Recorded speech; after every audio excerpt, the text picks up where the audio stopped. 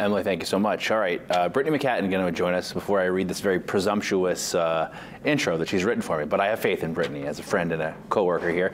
We're finishing January strong with our 5th installment of Get Me Fit. Brittany's back with a report that's sure to be a knockout. I don't know how I'm gonna go on, Sully, without you giving me grief every single time we do one of these segments. But anyways, thank you.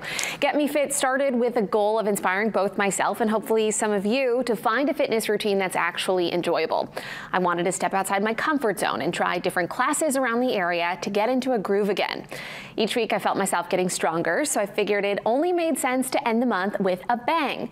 For that, Chief Photographer Mark Redeker and I headed to Wilcox Wellness and Fitness in Bangor for a boxing class with personal trainer Katie Pelletier.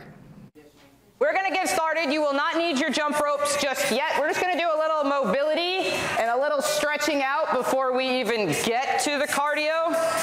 Start small and progressively get larger. The larger you get, the slower you go. Boxing it's different. We do a different session every day. It can be anywhere from basic techniques to you could be on those precision mitts the whole time. It could be bag work the whole time. It's all different every single day, but we stick to technique. I'm just gonna have you stand square. So your feet are gonna be side by side, shoulder width apart. Put your fists right by your chin. We are just gonna mimic what your body naturally does when you punch. So all you're gonna do, you're gonna take one arm, you're just gonna extend it out in front of you and you're gonna rotate it so the top of your hand is parallel with the ceiling. You're then gonna use this little muscle back here, your lat. We're gonna row it in and extend out the other one. And you're just gonna alternate that. Everything you do in boxing starts with your feet.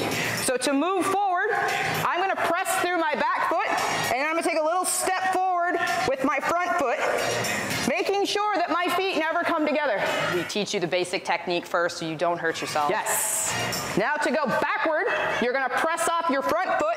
We teach you all of the things that you're gonna need to know before you even get on your bag, so that when you start punching your bag, you're not gonna hurt yourself. When we jab, guys, we're gonna extend from our shoulder and our chest is gonna rotate away from us. We're gonna work on our cross. So your cross is one of your most powerful punches because it's done with your most dominant hand. So the reason it's called a cross is because you are crossing your body. Yes. One more, jab, cross. So the next punch we're gonna work on is the hook. Pivot, rotate, 90 degrees. Yay! So now we're gonna put that together. Jab, cross, hook. Say it in your head. Jab, cross, hook. Jab, cross, hook. The last punch we're gonna work on is the rear uppercut. Your rear uppercut is one of the most lethal punches, but it's also one of the hardest to land.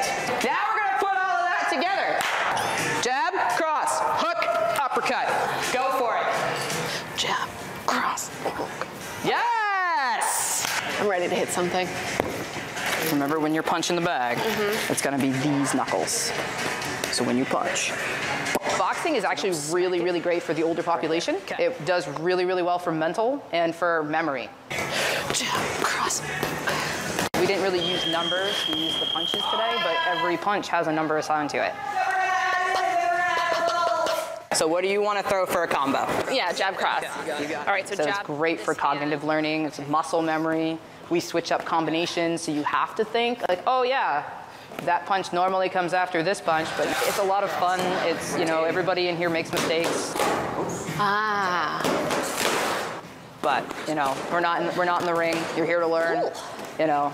So we're not going to throw you out there and you're not going to fight Floyd Mayweather. You're just going to come in here and have a great time. It's like life. You learn your technique and then you apply it to something. And that's why we started with the shadow boxing, the dumbbells for power. Then you get to your bag. It's a non-moving thing, so you can really work on actually hitting something. And that's why we ended with the precision mitts, because that's actually like boxing a real person. I'm mirroring you. You got one more, I want to see some power. Pop it. Yes! So you're actually boxing a real person. So we started from the beginning, and then we ended just how you would in a normal fight. And that's how you apply anything to life. You learn your techniques, and then you find things in life that apply to you. Give me a high five. Nice. Thanks so much, Katie. You are welcome. Wow. You might know this about me. Our viewers might not. I don't necessarily have that killer instinct, so it took me a little while to warm up to it. Yeah. And then by the end, man, I was going at that bag, and I felt fully prepared to do so. You know, because we had spent so much time on form. Doing it right, yeah. And then by the time I finished, I was like, wait, I want to keep going. Yeah. Because you really can get out a lot of stress and frustration without hurting anybody. And I feel like I could see the progression in you from just the beginning of it to that last one. You could tell you really took it up a notch on that last. She asked for power, and you provided it. I said, sure thing. There's a lot that goes into it that you don't even think about. Yeah. You know, we warmed up our ankles and things like that. So when you put it all together, it takes a little while to be able to maybe turn your brain off and just kind of do it without thinking of everything. But like I said, by the end of that 45 minutes, I felt like I was putting it together, and you saw that last pop I got. It was definitely the best one. WilcoxFitness.com if you want to learn more. This could be really good for anybody, but anybody in particular that you think could benefit from this? Oh, what a good question, Brian Sullivan. It is for all ages, and as you heard Katie mention in the piece, even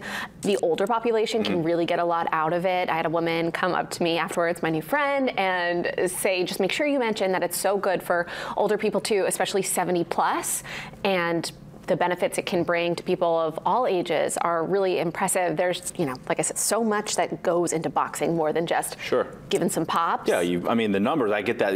1, 2, 4, you know, stuff like that. Maybe even a 3, whatever. But anybody run afoul of you at the grocery store yet? You know, better watch out. With great power comes great responsibility, Brittany. Uppercut, you know. You don't want to miss part 6 of the story tonight, right? Yeah, part 2 at 6. Yeah, there you go. But this is our part 5 of this. I'm gonna miss this. Breaking news. Okay. We're not going to end it in January. Okay. It's been so much fun, but it is a lot of work. So we're not going to do it weekly, but I think we're going to do this monthly. We already have shoots set up for February and March. Wow. So any ideas, keep them coming. If there's a class that pops up that you want to check out, let me know on Facebook. And we're going to do it once a month because it's been so fun and pretty well received. So let's keep it going. All right. Katie Pelletier, who you just saw, is going to share her inspiration for wanting to work at Wilcox, the place that she says saved her life. Until then, if you want to learn more or to check out a full class schedule, visit, as Brian said, WilcoxWellnessFitness.com.